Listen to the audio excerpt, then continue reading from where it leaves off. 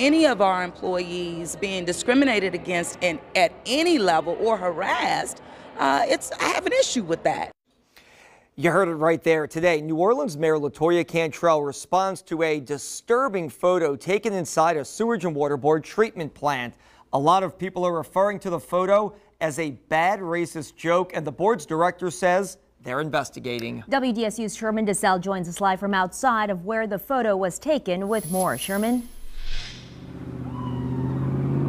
Yeah, that's right. I'm outside of the water purification plant, the Carrollton plant, right on South Claiborne in Uptown. This is where the photo was taken, inside of the machine shop. Let's take a look at the photo right now. In that photo, you can see a bundle of bananas inside of an animal cage.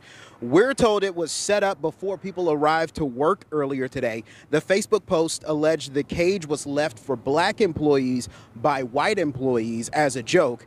Now, the Sewage and Water Board Executive Director Gaston Corbin says their office is taking swift action.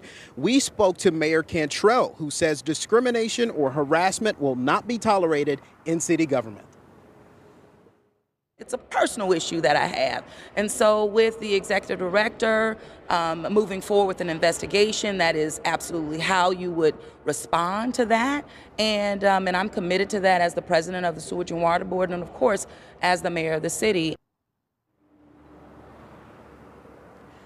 Now, part of that statement from Gaston Corbin reads, quote, "Under no circumstances does the Sewage and Water Board allow or condone racist actions or sentiments toward any employee or member of any community. Such actions do not reflect our mission or core values as your water utility.